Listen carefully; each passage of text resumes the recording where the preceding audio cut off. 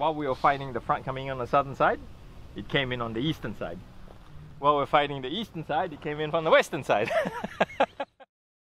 You don't really have too much of a chance when that happens.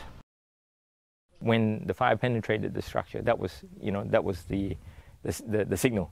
Time to get out, because you can't save it. It's already in. Staying in no longer, and would have already been statistics. So we were balancing a fine line, but still within management. And as we ran out, thank goodness, the radiant heat that made this Hiroshima sort of imprints had moved elsewhere. But as I was running, it was coming back again, and it must have melted the back of my shoes. Either when the good Lord opens up the heavens and gives us weeks of rain, or it burns to the coastline. It's really the only options. It is too large to put out. Anything that we're doing just isn't working.